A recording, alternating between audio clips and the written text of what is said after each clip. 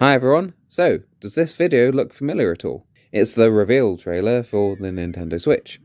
I remember when I watched this for the first time just feeling relieved it wasn't a Wii U upgrade. The concept was simple but so appealing.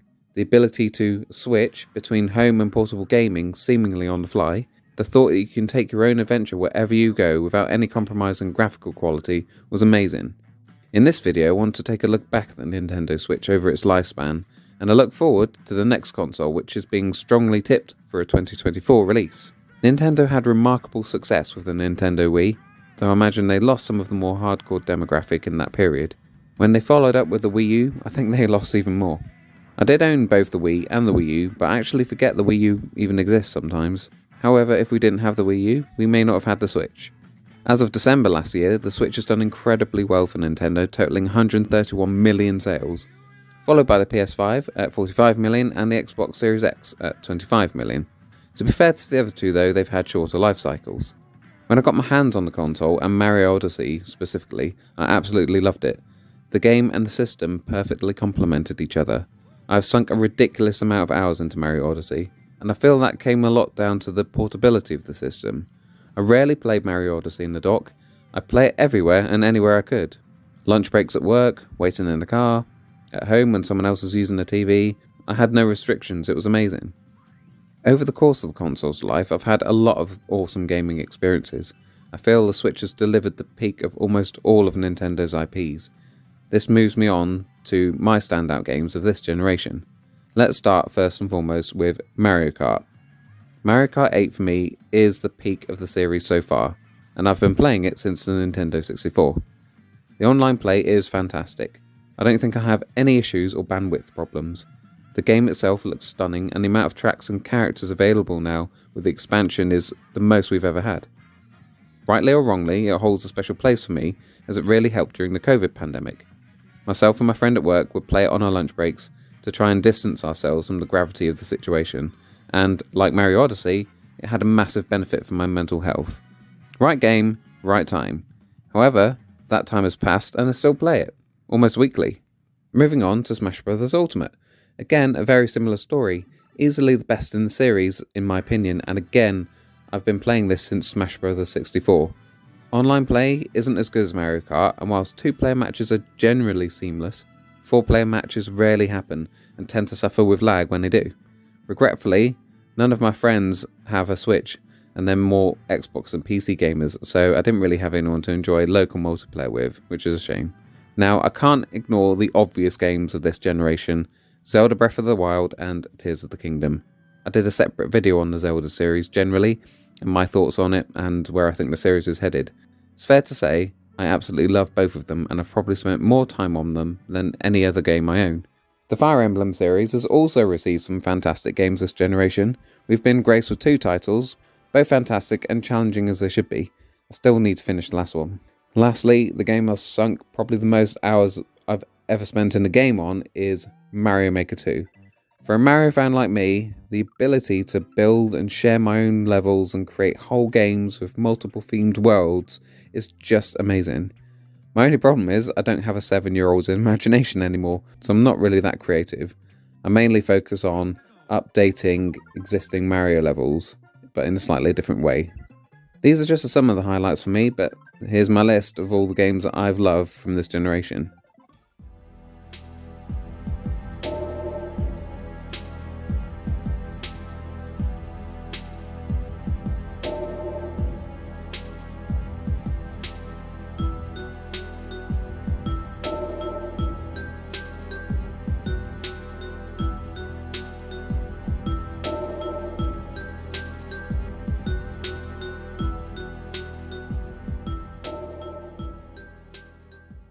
What I've also loved about this console is just how it embraced the indie scene. I appreciate the other consoles are doing this, but I just feel they're more suited to the Switch. Now, the Switch hasn't been without its faults. We can't forget the infamous Joy-Con drift, which I suffered firsthand twice. The repair process was a joke. Whilst I appreciate they were repairing them for free, in each case I got it returned, the issue remained, so I'm not really sure what they fixed.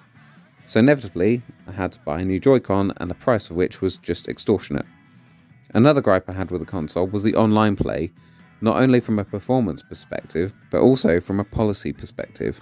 What I mean by this is Nintendo's reluctance to move with the times and allow a full unrestricted PvP experience with all of their games. The reliance on the friend system still for a lot of games is just so backwards. Thank God for Mario Kart and Smash Bros. They've made massive strides since the Wii, but it's still not 100% there. The performance, as highlighted with Smash Bros, still isn't what I'd expect from a console of this generation, and it needs some work for its successor. The OS still feels clunky too, it's just not as smooth as the Xbox. I can't seamlessly transition from game to opening the store back to a game like I can with the Xbox. I still have to have one application open at a time. Lastly, the ability to connect to a Bluetooth headset came way too late in the console's life cycle. So I've been a Nintendo gamer since the NES, and I've owned every console. When I look back at where I think I would rank the Switch, it's difficult not to let nostalgia influence me. I have a soft spot for the Nintendo 64 and the GameCube because I grew up with them. However, if I was going to remove nostalgia, I would say the Switch is probably their best console they've ever released. This is down to several reasons. It fits in with my current lifestyle insofar that I rarely have time to just sit in front of a TV to play games, so with the Switch I can take them wherever I go. Secondly, I have access to a reasonably decent NES, SNES and 64 back catalogue, so I don't have to go back to those physical consoles to enjoy retro games. And lastly, I feel that whilst underpowered, graphically some of the more AAA titles from Nintendo are really good, especially for the hardware. I appreciate this isn't for all games and third-party games tend to suffer, just look at Mortal Kombat 1.